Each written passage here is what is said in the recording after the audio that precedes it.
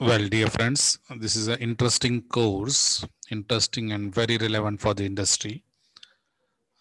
This is about financial analysis, and we'll be talking specifically about the financial analysis of energy conservation projects and solar projects. I am sure that with this course, you would be equipped with the financial analysis tool, and independently, you would be in a position to do the financial analysis of any energy audit project or any solar project. So, what is this course about? So, the course would be to grab your attention from the very start about the methods, the tools which are used in financial analysis.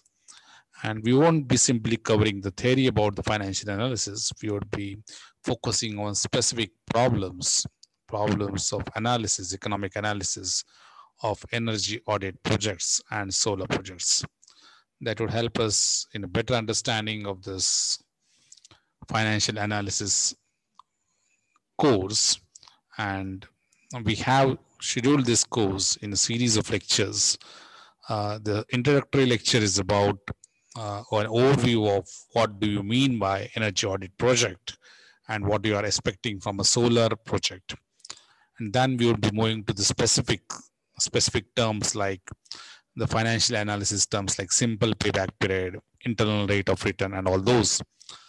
After covering all these methods of analysis, we would be then talking about some case studies, some numericals, which would revise these concepts and also help you internalize these concepts so that you would be independently able to do the financial analysis.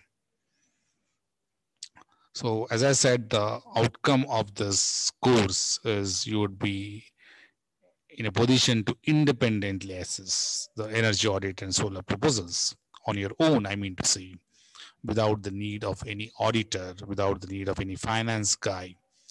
Okay, and these are very simple but powerful tools which you would be learning, like simple payback period method, the net present value method, the internal rate of return method, all these terms which involves interesting concepts we would be simplifying for you people. So why the first question which would arise in our mind is why do we go for financial analysis? The reason is very obvious that any technical project, be it a solar thermal project or a solar photovoltaic project, it would involve significant investments. So when a person is investing a lot of money in, say, let us say buying a solar water heating system or a solar photovoltaic lighting system, he would obviously be concerned about whether the investment which he or she is making is worth it. So financial analysis along with the energy analysis helps an investor, a consumer to take proper decisions regarding his investment, his or her investment, I mean to say. Similarly, when you are doing an energy audit in an industry and we come with the proposals like, let's say, replace the lighting system with more efficient lighting system or replace the compressor of the system with a more efficient one or replace one type of boiler with other type of boiler and so on. So these projects are also very capital intensive. So whether to take, whether to invest, whether to leave is an economical decision. So along with the broader goal of saving energy or shifting towards renewables, which would help the environment, no doubt, irrespective of the economics, this financial analysis is also very crucial to be done before making an investment. I'm not saying that if a project is financially unviable, we should not go for it. I'm simply saying that this method of financial analysis helps you better decision making. So one might say that, okay, it is financially unattractive, but yet because I'm concerned about the environment, I'm concerned about this planet, I would be going for, let us say, purchasing a solar water heater or replacing my entire consumption with solar PV, all this. Okay.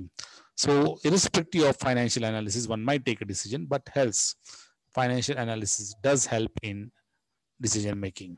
What is the energy audit? Energy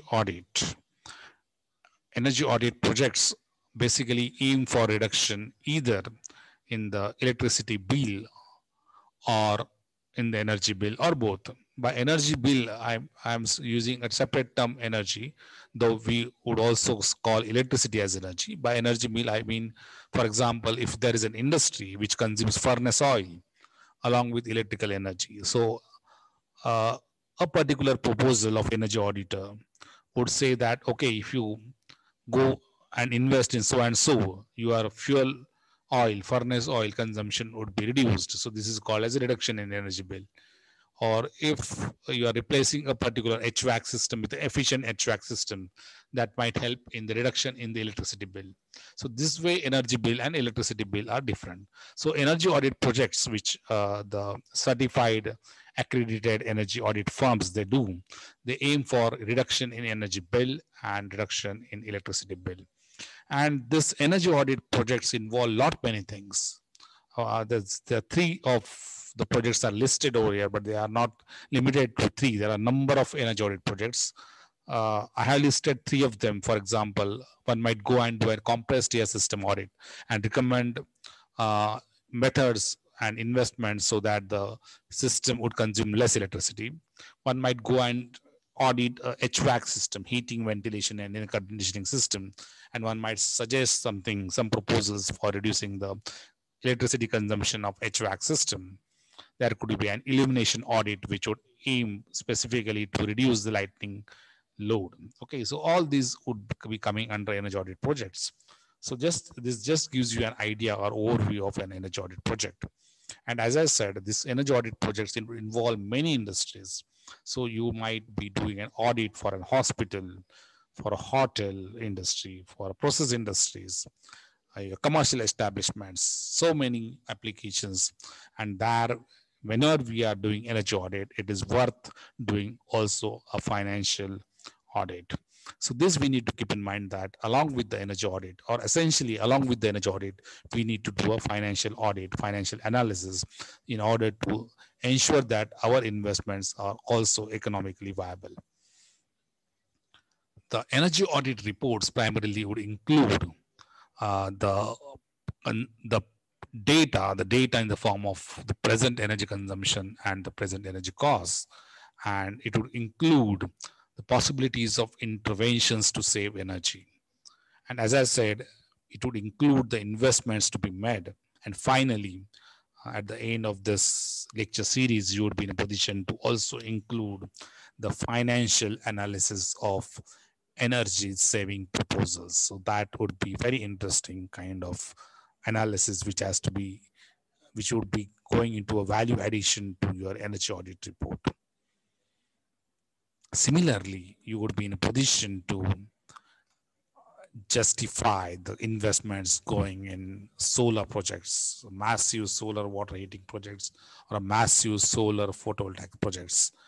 This is especially for industrial applications, but even for a domestic application as a consumer, one might be interested in knowing what is the financial cost and what is the financial analysis of investing in solar water heating and solar PV projects for domestic lighting. Okay, so this is basically an overview of why this course has been launched, and I'm sure that this would help you.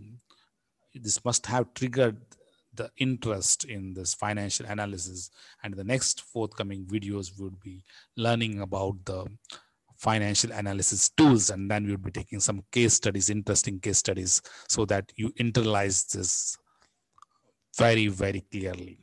Thank you very much. Bye for now.